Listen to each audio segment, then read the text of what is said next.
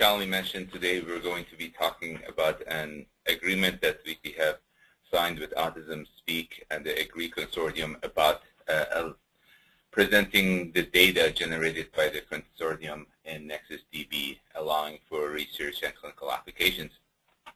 So the outline of the talk, first I would like to review the AGRE Consortium and the data set. Then I'll do a brief review of Nexus copy number and Nexus DB repository. Discuss the availability of the AGRE data in Nexus DB, and go through several use cases in a live presentation. The first one, and we can probably play by ear, it would be how to mine the AGRE data to find interesting knowledge, and this is with respect to copy number data.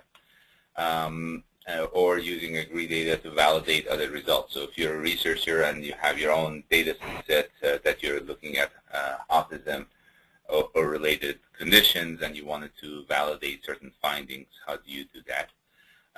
Case 3 would be how this data could be used for if your lab is also looking at some clinical samples and wanted to see if the indications match, how you could do that. And then finally, how would you, if you're an AGRE member, how you would download and look at an individual sample if you do not have a copy of the software already. Okay, so to begin with, and I'll try to minimize the time I spent on the slide presentation so we can have more time on the live presentation. As Shalini said, if there's any questions during the presentation, go ahead and type them in. I will stop at the end of the PowerPoint just to see.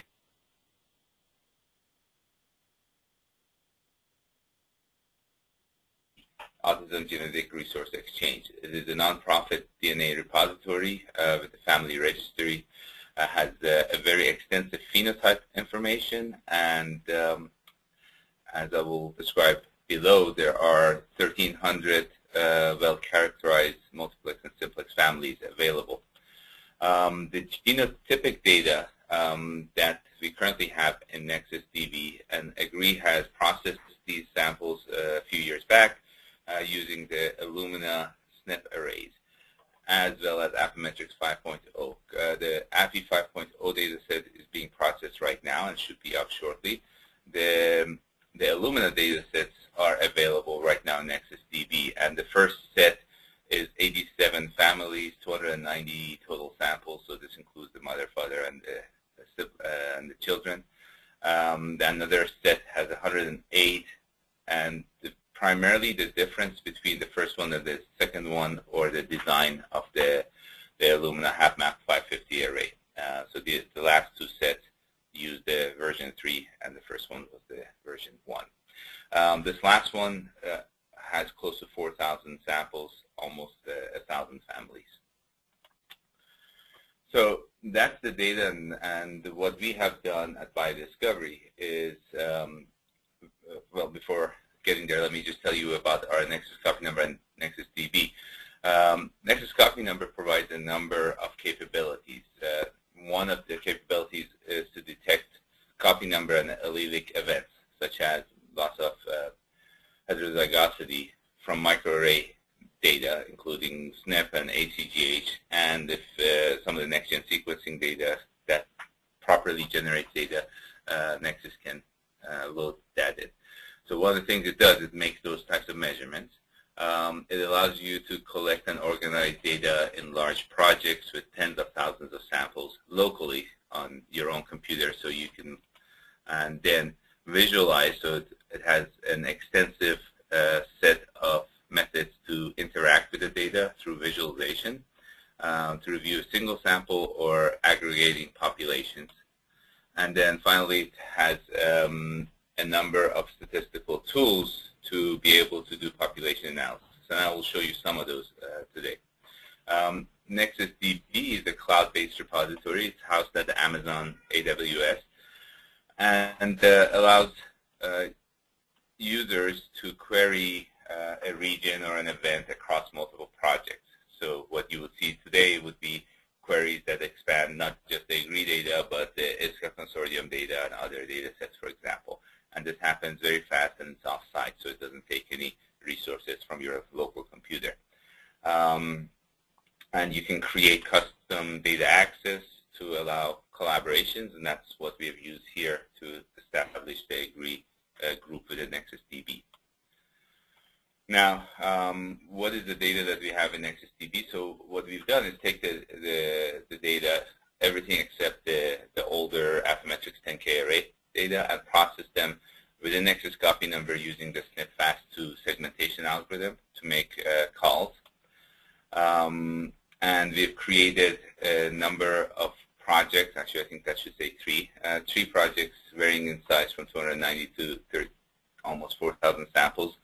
And this is in Nexus DB.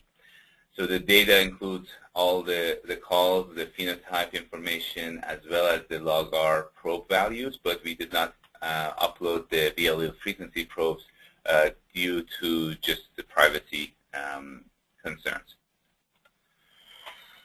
So two groups have been created in Nexus DB, and one group is called AGRE, and the members of this group can, the data can be queried and downloaded to the local copy of Nexus, and I'm a member of this group, and I'll show you how that works.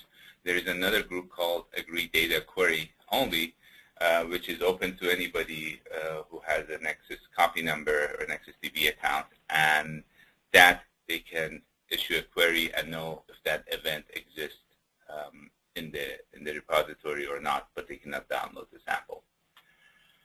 So getting access to the database, if you are a member of the AGRE Consortium, you would need to request a Nexus DB account. If you don't have one, then you can do that through the software, and I'll show you how that's done.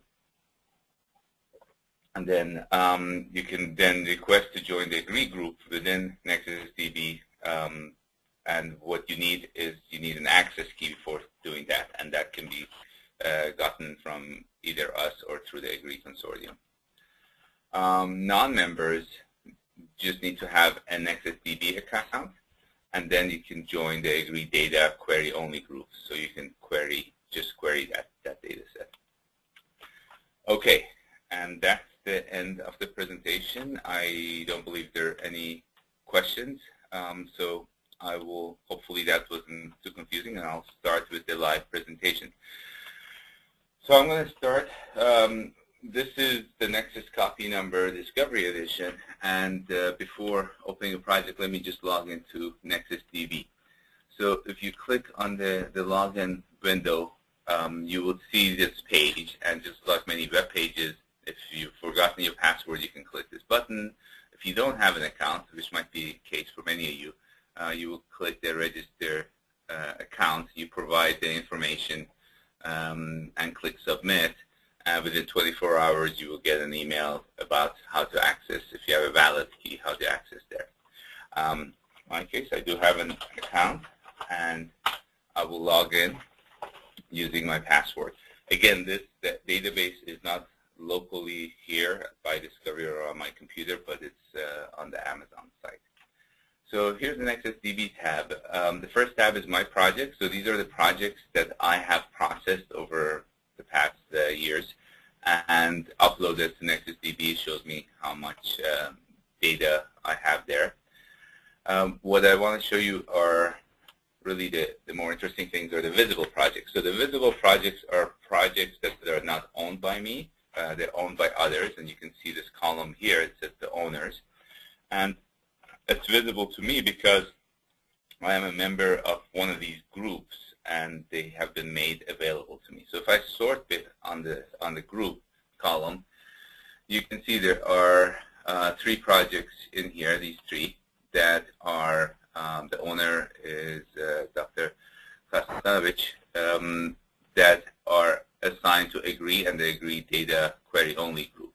And these are the 3 data sets that I will be talking about. If you mouse over, well, if you click on a project, it will show you all the phenotype data that we have for that project. So here we have control gender, flags, what values they have, diagnosis score, etc. These are the data summary for that project. There are 290 samples in this one. This one has 363, and this one has 3780 samples. If you want to, so let me show you before we go further, if I want to show how to join a group. So these are the groups that I'm a member of, and as I said, in this case, I'm the owner of this data set, but anyone can join the AGRE data group. The AGRE group up here, Vlad is the owner, and this is a private group, so it requires an access key that you need to get. So if you want to join that group, you won't. If you click the join group and you have the software, you will not see that listed here unless you provide the access key, and that's how you can request access to that group. But if I want to join this one, I will click that button and say join group, select it, and click. Sorry, I would click join groups, and I would find the AGRE data query only and click join. It doesn't show up here because I'm the owner, so it knows that I'm already belonging to that.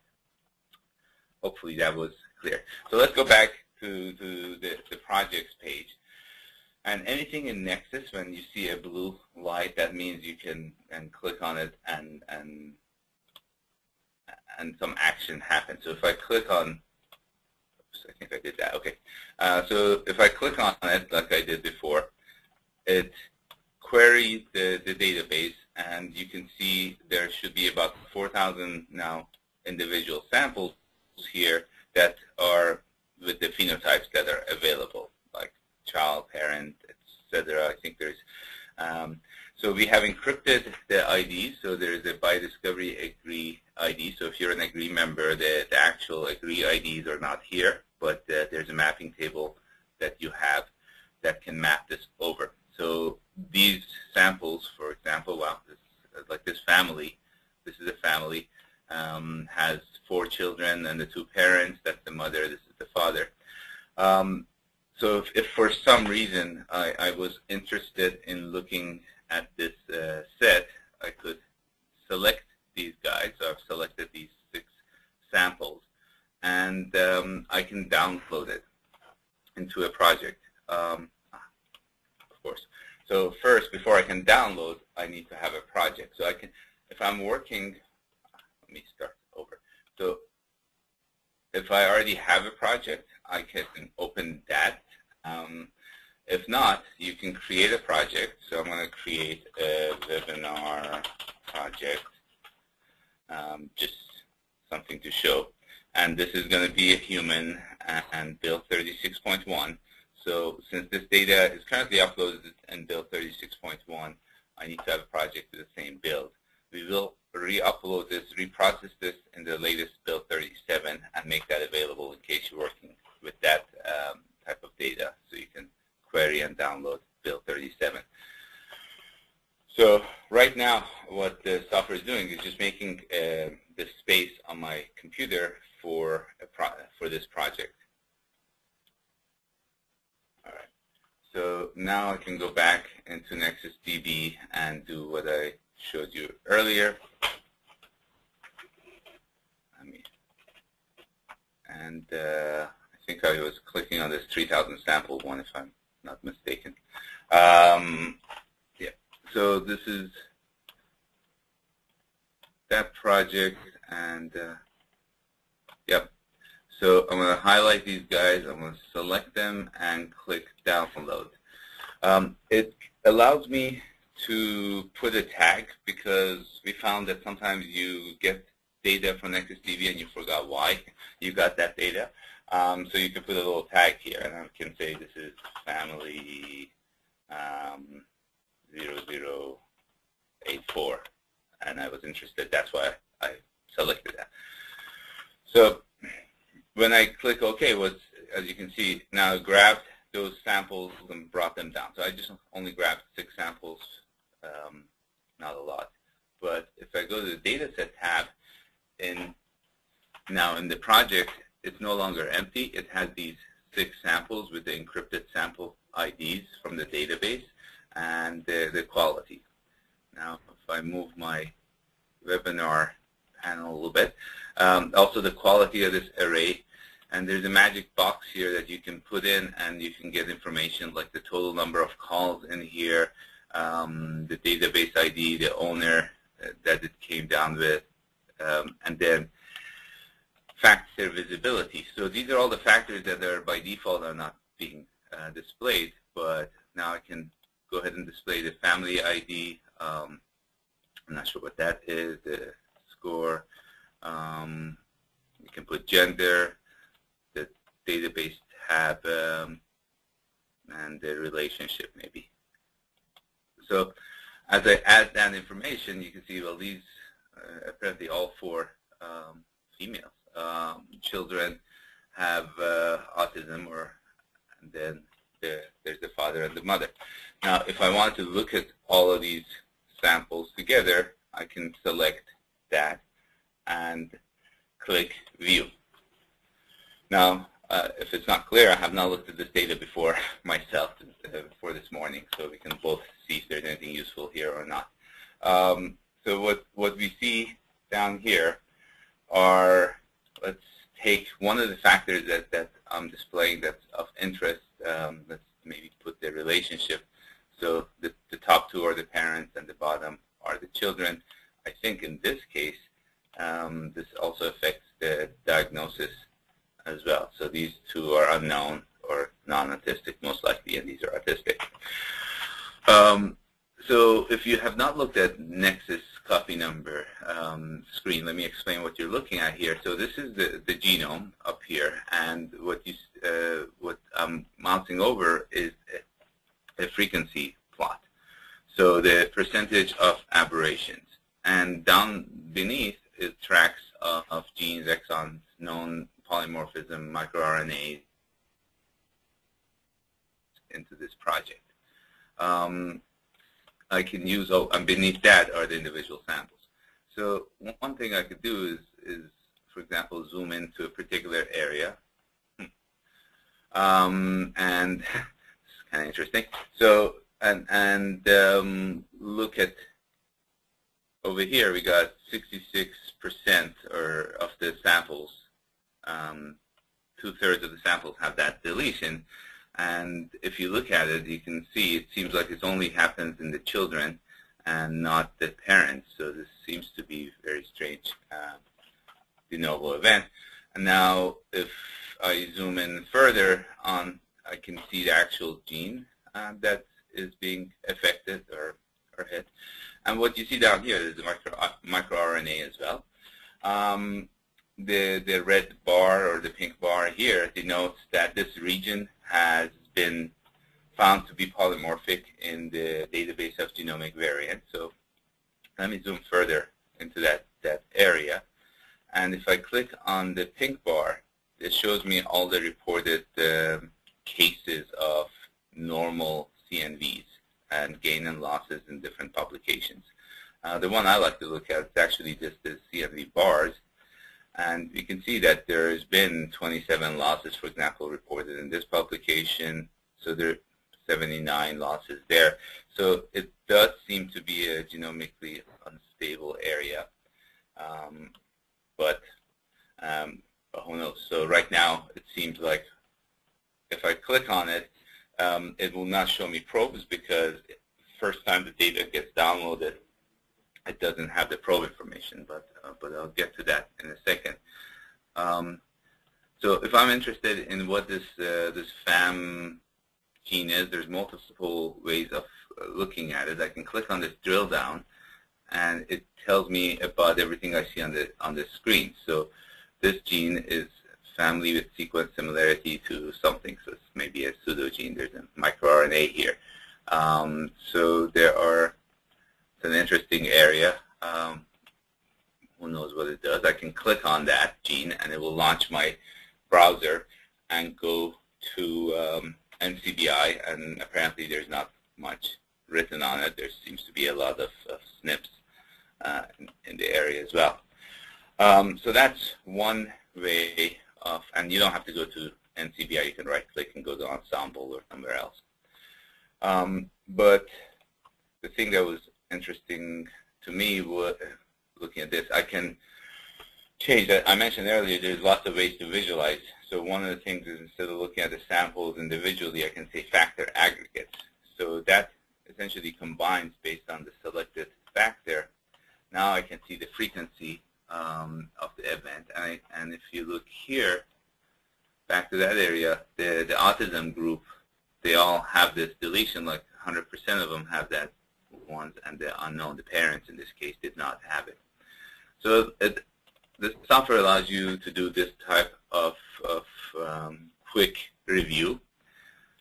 Before going farther, let me do one more thing.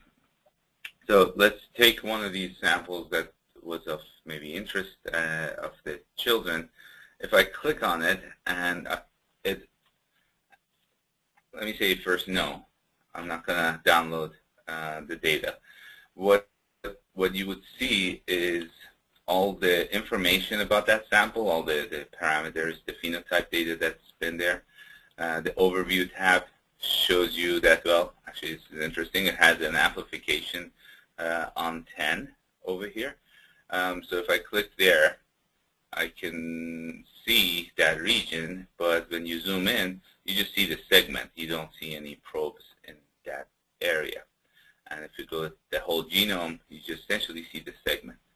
Now, if I click again, and this time say, yes, get me the probe information, now it downloads the probe level data as well from Nexus DB, and I can go to this area, and now I click on that.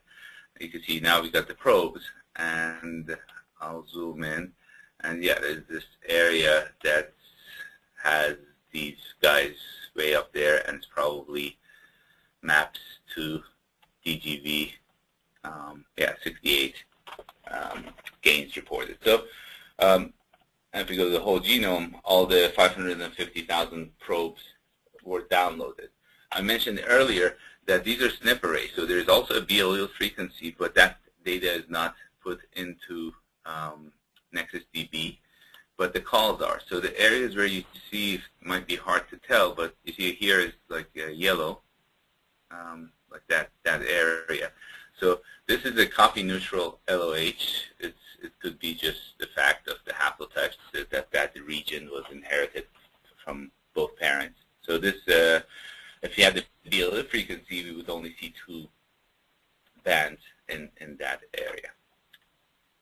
So this is called the sample drill down. I can look for various genes, and I'm more familiar with cancer genes.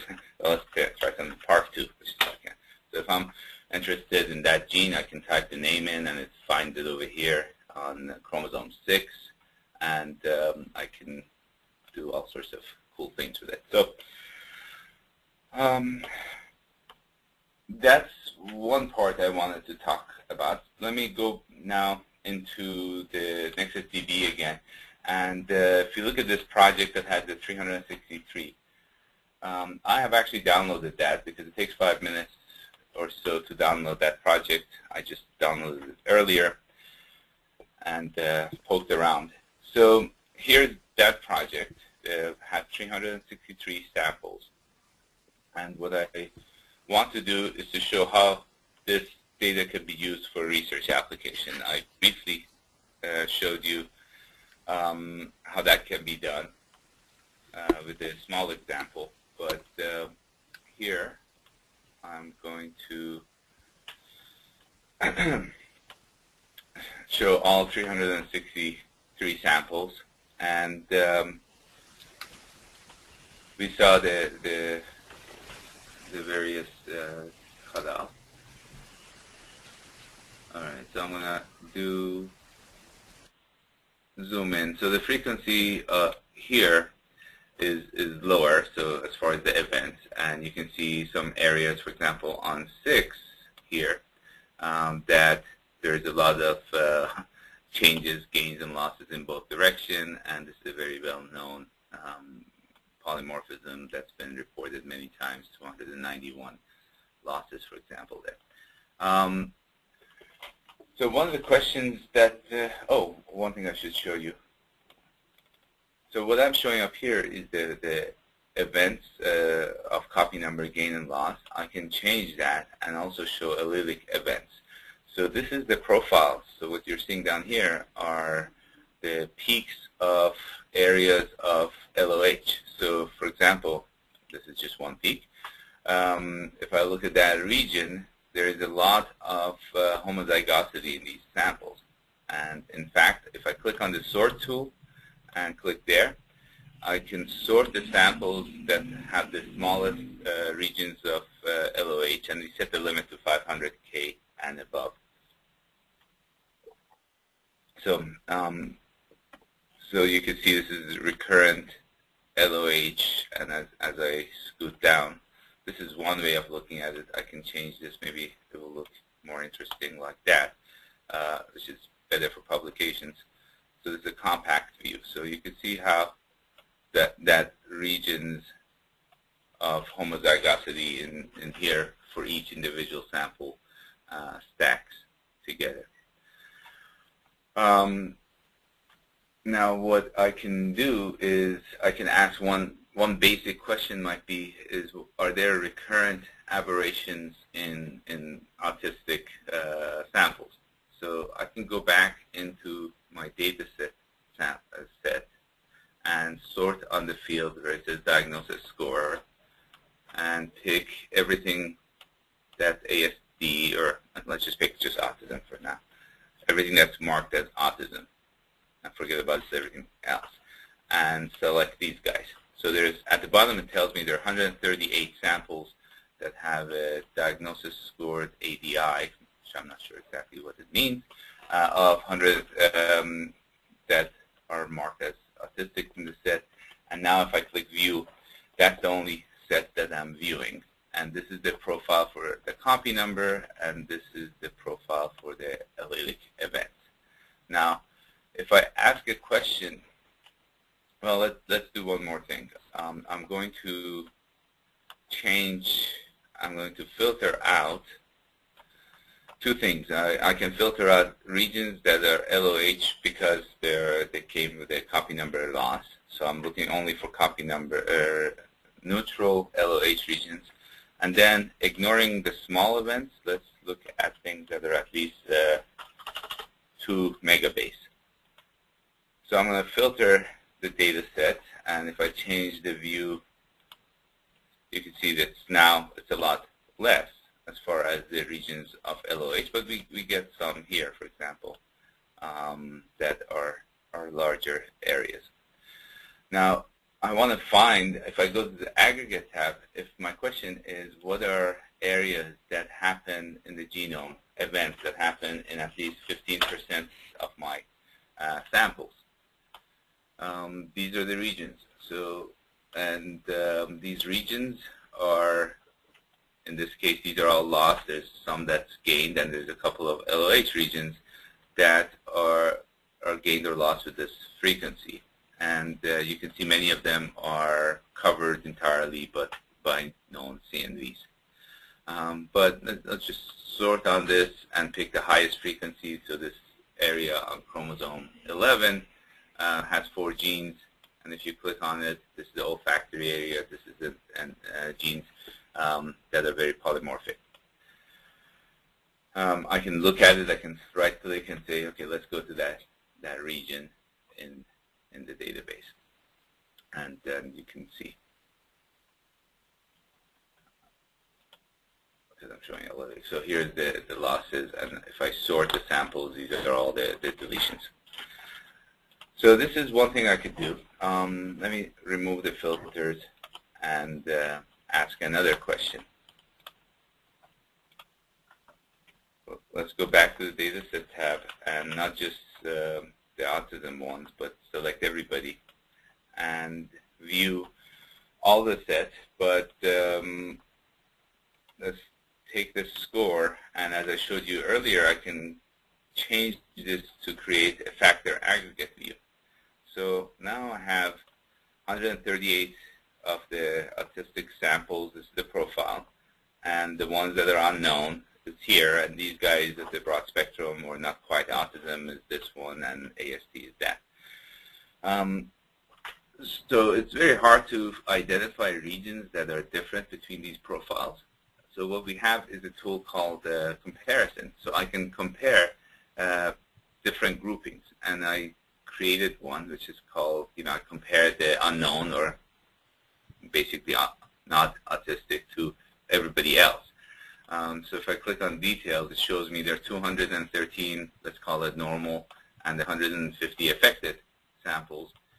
And if I click on the view button, it performs a Fisher exact test comparing the probabilities. And right now, the thresholds are such that I require 25%, which is, for this data set, is a lot. So I'm just going to change it to 1. So these are the regions that are, with a Fisher exact test of less than p-value of 0.05, are different between the two populations. So this loss, for example, on chromosome 1 has one gene, and it's a very tiny area, and none of the normals had it, but 2% of the autistic samples had that loss. If I click on that, this has this MORN1 gene, and I have no idea what that does. If I don't have an idea, I can click on it and go to NCBI and see what MORN1 been related to, and if it's something that I should be interested in or not. But that's one way you can proceed. I can right-click and say show this region in. So if I'm interested in that region, I can see it here. So you can see it's actually just a couple exon, and it gets 4% versus 1.4 and 0%. So it's kind of looks interesting, and right-click on the exon track if I could get it. This one I'm having a hard time with this gene. Oh, it's an overlapping gene. So I need to. So this is exon 11 and 12 of this transcript that are being more deleted in that group. Now, if I go back, if I'm curious to know if other samples, so one of the beauties of having this data in Nexus DB is I can right-click and say, now query the database for that region. So has this been seen before? So now all this project that I've selected, that I have access to, that I've selected to search, are searched. And we can see that in the Illumina HapMap set, we have a high percent, 12% added loss at that area. So it's probably a normal variation. But one, I think, nice view is this aggregate view, which gives you a summary of that loss. So if you're looking at the telomere region of this chromosome 1, the darker it is, the more repeated losses that we have. And let me zoom in a little bit. So every sample kind of gets overlaid here. So in the AGRE set, the one that we're looking at here, we got some deletions. In the larger one, we also have more focal deletions. So you can look at that. You can actually, from here, if I'm now interested in the decipher, let's do discuss. So if I click, there's 49 samples in ISCA that have a loss at that position. If I click on the ISCA set, these are what the clinical interpretations were. I can go on the calls tab. I don't know if you can see, but that shaded area is the actual tiny loss that we have in our case. And for ISCA, these are much larger. So if I sort by the size, you can see they're all much larger, and they're all then pathogenic. And the nice part about the ISCA set now is it has good clinical annotations as well. So hopefully that is nice information for you. But what I did this yesterday, and I thought this was interesting with this data set. So if you look, there's a difference between the normals and the autistic group, and in this case it's 2%. If I sort on this, there's 12% difference between them for this region on chromosome 11. That's an allelic loss.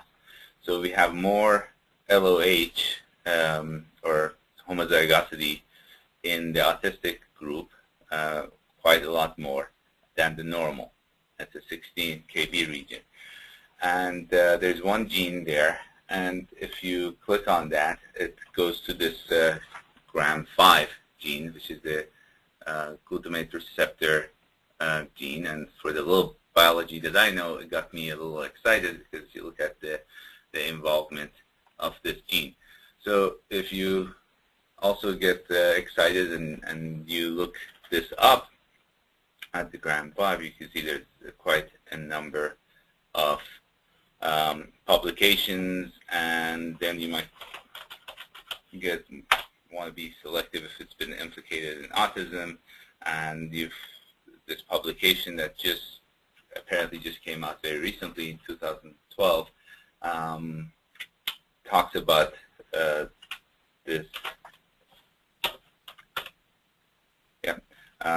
gene, and it says interesting GRAM5 variant. So there seems to be a SNP, and it said in the AGRE data set that they talk about in this set. So now let's go and look at that region. So if I right-click and say show me that region in Nexus, you can see that it's quite a lot more LOH. The parent or the other groups have that, and if I zoom out, you can see that this region is something that's probably comes down through the generations, except as it goes out, the same allele is being passed on. So a hypothesis could be that both parents have this defective SNP there, and by chance the one that's getting passed on to the affected children are the SNPs.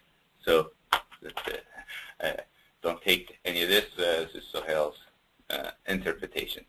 So let me copy that region, and we can go into this tab. Actually, let's go to the chromosome tab of the main window, and I want to look at it here. Change this back to the individual, and yeah, we can leave it there. Change the top to allelic. So if you could see, I'm going to zoom out, and maybe we'll change the bottom as a factor aggregate. So if I wanted to search the database, again, I have different tools here. I can click the query tool and now ask to search for LOH regions. And this is only going to come back with SNP arrays. And I can see that there are quite a large number, many of them they agree, but there's some of the HapMap samples that have that LOH region as well. So if I click on here and look at the calls for the HapMap, you can see how that stacks up, and most of them do seem to be more on the farther right side. I could go on for a long time here with this study, but I wanted to cover not the research aspect, but how you get clinical. So if you don't have, so the query we've covered. One thing I haven't shown you, so let's say you have a copy of Nexus, and a colleague of yours who's also an AGRE member does not have it. Or we're going to have these, we have a utility. Part of the agreement with AGRE is that AGRE members can have a program called Nexus Solo Reader. And let me launch that. And this would not be, for free. And what Nexus Solo Reader allows you to do is to download a single sample from the repository and view that as long as you have access to it. So I'm going to, what you need to have is so if I wanted to look at a single sample from the repository, I need to click Open and provide the sample ID. Now, where do you get that sample ID? If you're an AGRE member, we're going to have this on the Secure AGRE website, so you could, for each of the samples, you can just get that. Or, let me Let's pick one from this set, for example. I picked the large one again. But one tool that we have in here is if I wanted to send somebody these samples, hey, look at these samples, I can select them and I can click email. Sorry, my email application wasn't on. And I can email this out to somebody. So these are this sample IDs, and I'm going to steal one from here. So this is, let's say if I want to grab that guy, if I put that in here and say, okay, get that, I still have to have an account on Nexus DB and log in. And now it's logged in, validated that I have an account and I have access to this set. I can download that, and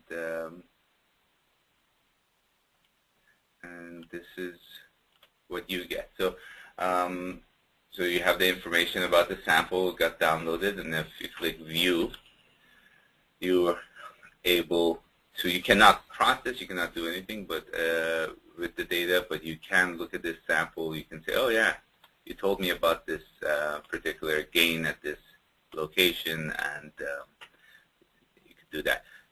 In addition, you could also, so if I look at this region, you can right-click and query that region in the database. So if you start with looking at a sample and you say, yeah, that's interesting, I wonder if other samples in AGRE have this event, you could query it, and it issues the same type of query as you saw before, and now it shows up, oh man, it shows up in lots of different places. As you can see, I have access to about 45,000 samples over there because I'm on multiple groups, and they show up. So I think as much as I wanted to cover, I noticed there are some questions. So at this point, I would like to stop. We do have a lot of training. Actually, learning all the features within Nexus could go anywhere from a day to a few days to cover all that, and we have other webinars that cover that. So I encourage you to sign up for those. But for now, I think I'll stop to answer some of your questions, and maybe we can come back for more. So I see one question here, and please feel free to start typing your questions in as well at this point. So one question is, how did you set 15%, and can you change this? Now I have to remember. Yeah, I believe this was when you were showing the aggregate yeah, table. Sorry, thanks, Shelly. Yep. So let me switch over there, and I'm going to close Nexus solo. Yes, I know. Okay. So that's in the result. So in the dataset tab, where we have all of these, when I showed all the samples, let me get all the samples. The aggregate tab, where over here, you see right now this black bar, probably better to see, that black bar by default gets set to 35%, so anytime anything is 35% above or below. But at the bottom over here says aggregate percent cutoff, I changed that to 15%, and that changed the threshold down. And you can change, actually I can spend a little bit of time here. So this is all the events that are in at least 15% of this population, but if I'm interested in only focal regions within that, I click this peaks only value, and now it identifies regions that are the minimum overlap. So if I sort based on the frequency, I have this allelic loss that's at 75%. The minimum is 15, but it can go up higher. Let's pick something. Actually, this one on 17 might be more interesting. So if I go to that region on 17, and let's sort. So I'm going to sort these samples. So why was it a peak? Because it's certainly higher than 15%. If I move out, you can see the left edge, I guess it was over here, goes away. So the 65.84 was the highest peak there. Next to it, 63, because some of these samples go off, and it keeps going down. So imagine a mountain like this.